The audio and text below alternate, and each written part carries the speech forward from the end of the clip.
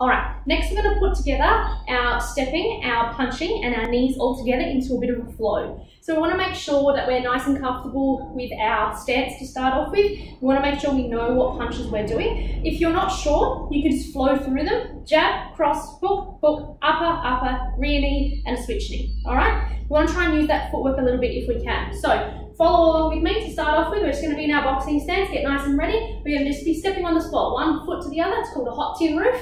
So imagine you're on a hot tin roof, right? And you want to get into this position, just doing it nice and slow to start off with. Jumping into your scaff. So we're going to go through jab, cross, hook, hook, upper.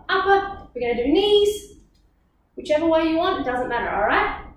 Jab, cross, hook, hook, upper. Throw our knee, switch knee. Come back, I'll do it in my side profile. Jab, cross, hook, hook, upper, knee, all right? So I make sure that every time we go through, it becomes a flow. So to do that, I like to do a switch knee to start off with rather than a rear knee. But whichever way you want to, you can go. You can mix everything up. You can throw jabs and uppercuts. We can move however we want. We want to make sure that our feet are always moving, our body's always moving, our abs are on nice and tight. All right? So let's keep practicing.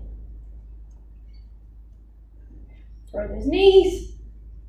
All right, beautiful. So if you want to, go into that nice flow. Whichever you want to do. Now we're going to start getting into our breathing, all right? We're going to practice for 30 more seconds. Every time. Don't forget about those feet. Yeah? Just adding one punch on every time.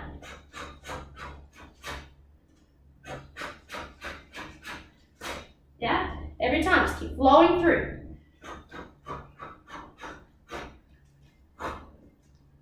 That's it, guys, all right?